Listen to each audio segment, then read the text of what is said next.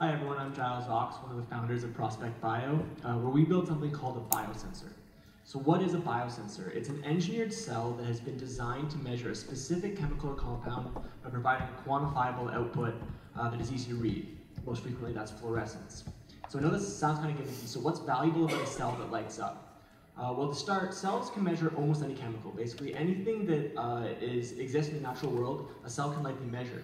On top of that, once designed, cells are nearly costless to grow up and to deploy. And building upon that, cells have an incredibly high ceiling for throughput as measurement technology. They're one of the most scalable measurement platforms that you could think of.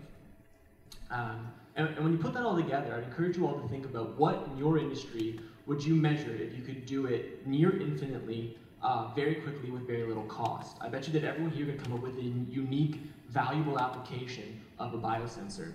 And that brings me to the elephant in the room, and that is that we are not an agriculture company.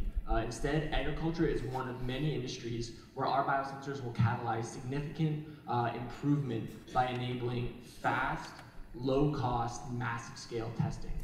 And so with such a broad application horizon, where do you start? Well, for a variety of reasons, our first industry is synthetic biology. For those unfamiliar, synthetic biologists are the people who are designing organisms to make products that were traditionally made from petroleum.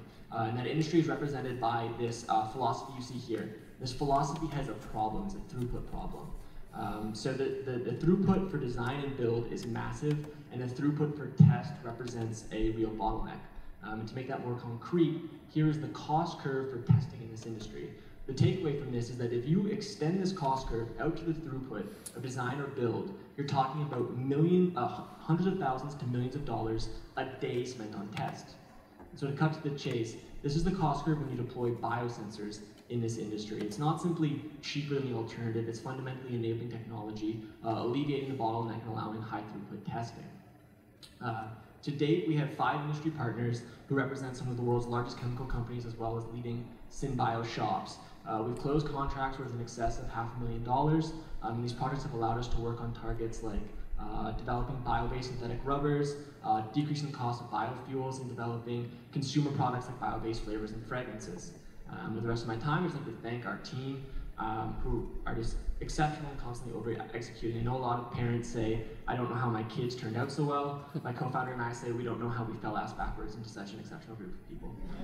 So if any of this is interest to you, or you want to dive more into what a biosensor is and what some of the other applications are, or how it can affect agriculture, please come find me in the next couple of days. Thank you.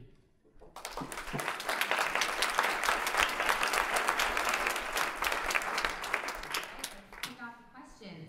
Carrie? Could your biosensors be used to better tell when fresh food is no longer safe to eat? Yeah, so biosensors can absolutely be used to measure things like toxins and pathogens in food. Speak into the mic. Oh, right, sorry. Biosensors, to a degree, yes. So as I was saying, biosensors can absolutely be used to measure things like toxins, pathogens, and if there's certain metabolites that indicate a food is not good to eat, yes, it could measure it. Warren?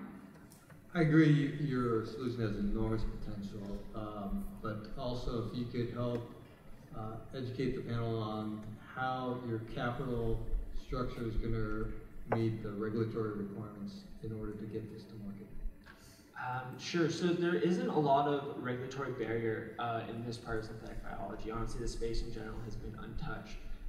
So as far as capital requirements, we take an approach that is very capitally light. Basically, the simplest way to explain this is that we source our biosensors from nature. So we have this big library of environmental DNA, and we computationally mine it to generate our biosensors. So to put this more concretely, building a biosensor costs less than $5,000 or $10,000. We deliver them for much more than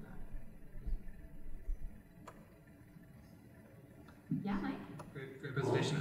What verticals do you see kind of taking off first in terms of order and maybe impact or magnitude? I mean, where do you see the business serving? Yeah, so the immediate vertical is synthetic biology, so helping those groups doing strain engineering to develop bio-based products. I think the most immediate industry after that would be agriculture, doing things like field-based testing, monitoring soil composition, nitrate levels, these kind of things. In descending order after that, what we see is food and beverage manufacturing. So again, measuring toxins or pathogens or contaminants in a production environment. And then going beyond that, it becomes a much broader spectrum. Probably next up would be medical diagnostic. So the idea of being able to fingerprint a disease by measuring hundreds of metabolites in parallel to diagnose something. Great. Just under a minute. Yes, Aja? Can you paint a picture for me of the environmental, social impact? So that's one of our judging criteria. I guess can you kind of paint a scenario or two in layman's terms around where you see this really making an impact from an environmental standpoint? Yeah. So the immediate impact is that bio-based products have been slow to take off, partially because the economics often don't work. If you think about things like ethanol or development alternatives, the cost and time associated with developing a viable bio-based product has often meant that it gets killed at some point in its development. We are tackling one of the single biggest cost drivers and time drivers related to development. So what we're doing is enabling more bio-based products. Farther down the road, you're talking about applications in wastewater testing or water testing. You could develop a biosensor for arsenic. That's actually been done for other